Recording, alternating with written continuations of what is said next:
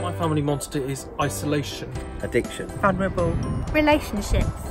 Everyone has their own family monsters, so people can come here and they can talk about them and help to make them smaller if that's what they want to do, but it also provides a space where people can be busy and be doing things and learn new skills and overcome their monsters in that way.